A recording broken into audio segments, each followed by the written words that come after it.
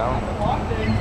Hi, this is Mike from 3D Concrete. We're out here at Ace Hardware, located in Waukesha, Wisconsin. We're going to be doing an engraving right here on the front stoop, right down in the main drag. Going to catch a lot of attention. We're going to be doing an Ace Hardware 3 feet or 39 inches by 24 inches right on the front stoop here. Okay, we're back with you. Basically, we took the machine out of the vehicle, set it where it's supposed to go, measured about 10 inches off the door on both sides to get it straight.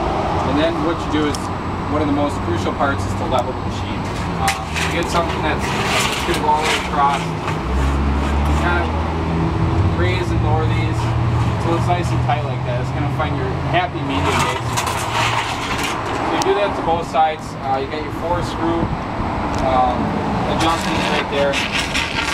Slide this in. It's already pretty good.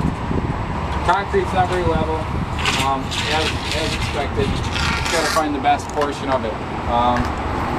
After we lower the screws to get it level, we go ahead and move the head into the center of the project because that's our starting point. So we're going to move the head to the center of the project, zero everything out, and go ahead and start. Right now we're doing actually our third pass. It turns out we're probably doing the worst case scenario of concrete. It's on a slope. There's bubbles and waves everywhere.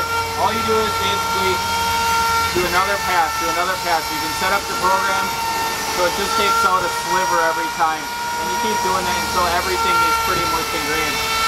Right now, you see the E is the last one. We'll pretty much reset the whole program just to do the E. We can take the A's and all the hardware except for the E out and redo the E. Other than that, all the letters should be pretty good. The back of the casting's not attached right now, so you see some dust. No big deal.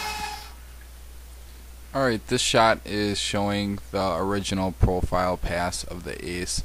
It is the first pass. You are going to have some areas that aren't engraved. The second shot is of our second pass, and we're able to show the entire profile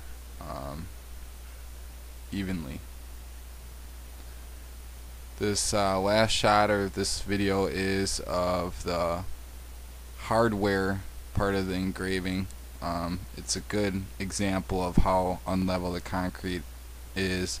Obviously the situation we are in, where whenever they poured it some 35 years ago, it wasn't able to be striked off, so it was probably hand troweled, showing the different bubbles or waves in the concrete. We were still able to do quite a nice engraving. This here we're doing just kind of like a reveal. It gives us an idea, make sure we hit all the areas, everything's engraved nice and evenly. From there, we would make sure that all the project is showing, so that at that point we can move the machine and begin vacuuming the entire area. The next couple shots are going to show the before and afters.